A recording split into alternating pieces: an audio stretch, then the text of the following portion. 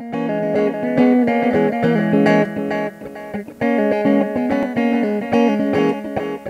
today's episode, we're welcoming a new member of Tape Machine to the family, the Uher Report Monitor 4000. Here we go.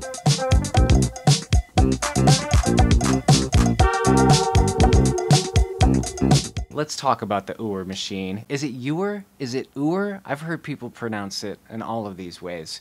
Uher, Uher. I don't know what to say. If you're into old weird analog tape, then you're no doubt familiar with the Uher Report Monitor 4000. Released in 1961 from München, Germany, these machines were the budget option for film and broadcast reporters for a very, very long time. The Nagra tape machines were king in that industry, but they were way more expensive, and they are still way more expensive to this day. The Uher machine was a workhorse, especially the BBC reporters. Famously, there's a whole wall of Uher machines. I'm going to keep pronouncing that word differently every time. I don't care. I've never had to say it out loud. This particular machine right here is exciting to me. It's kind of like traveling back in time because it is new old stock. What does that mean? It means that this was never sold. It came to me in its original box, original contents. It even has the inspector's card, which is dated sometime in 1996 in February, it looks like. So the main, it was inspected before it got to me, and it was made sure it's 100% operational. And surprisingly, this machine is it didn't cost an arm and a leg. It was about as expensive as some people are selling them on the used market. This one even came with the microphone, which has a DIN socket, so I'll get a XLR converter soon. But you can't have too many dynamic microphones around, and this thing's solid. This thing is built like a tank, and probably will sound great. Again, can't have too many dynamic microphones. That's ridiculous. You can mic the whole world with the dynamic microphones. By the way, how do you like this cranked Shure SM58 right now? I heard about that company through a channel that many of you should be familiar with called Techmoan. If you're not, please check him out. He's been on YouTube for a while, and his channel is full of awesome, in-depth reviews of old technology, technology that was niche, came and went, or like really obscure things. I've learned so much from him in that channel.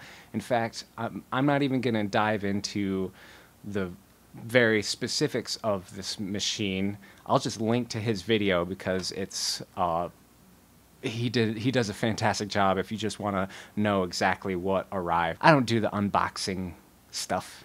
Like I know it's a very popular genre on YouTube, the unboxing of new things. I'm like, you don't care.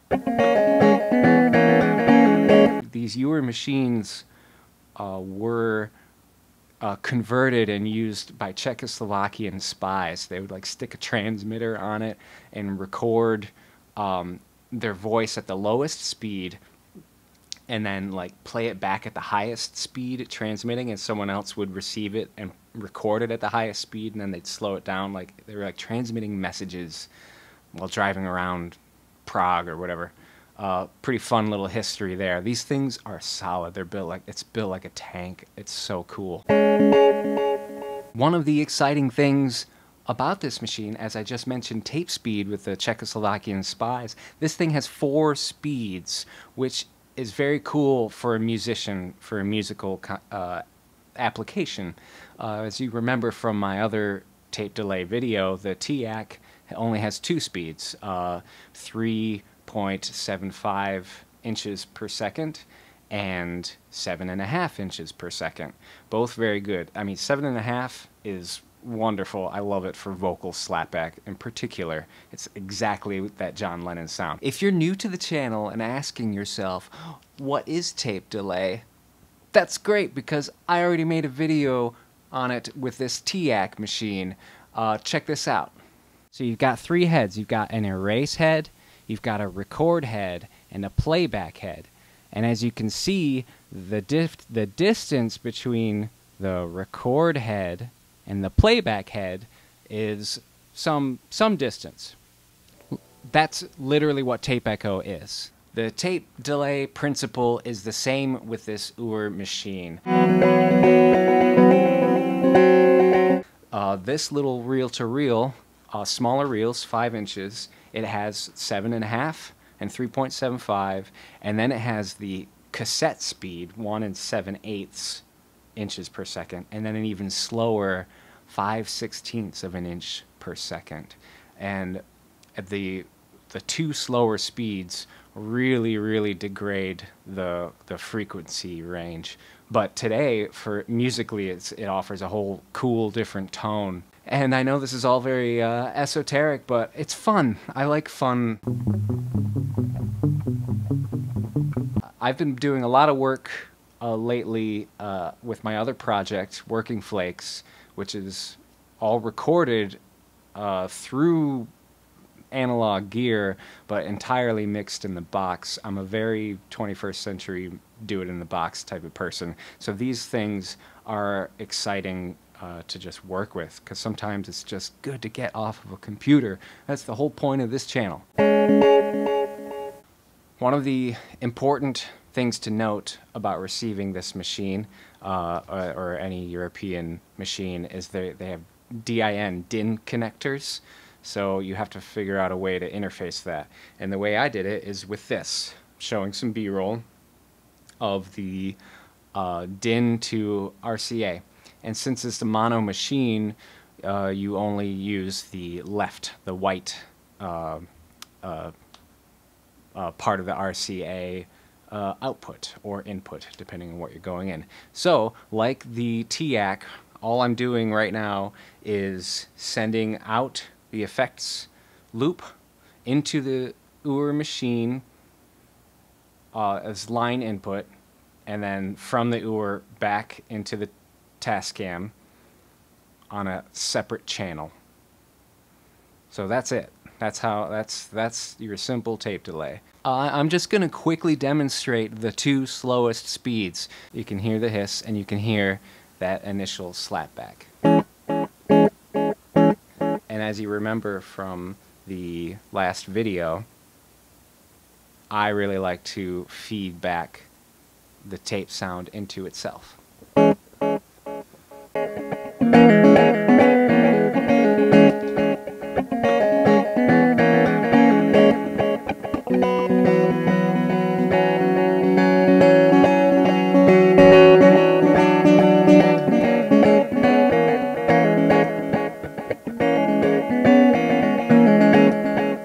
Let's hear the slower speed. First, let's see the slower speed regular. See how slow that is? It's fun. And you can see it's fun. You can crank the input and get a little distortion if you really are crazy.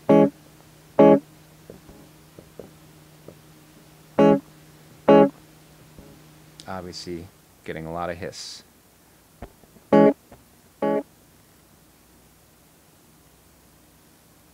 So let's do something with that.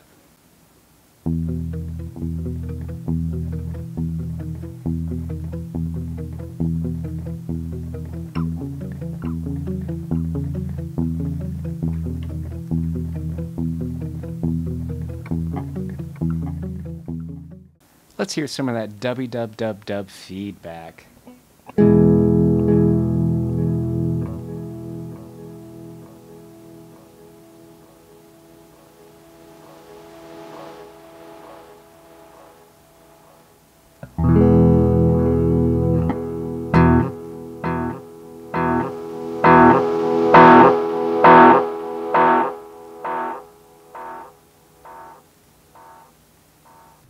Hey, well, you know, I said it was going to be a quick one. It is a quick one.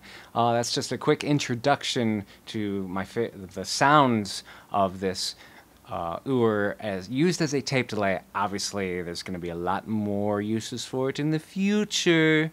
Thank you very much again, as always, for watching. And as always, peace and be good to each other.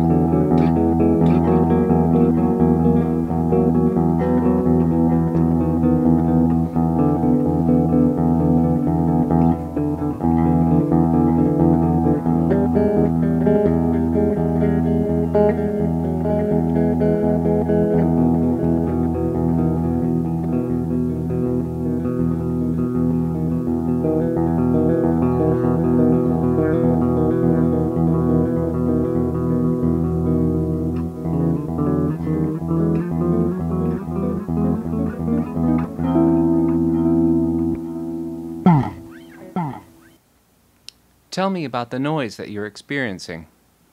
We're rolling down the river with a hot, hot mic.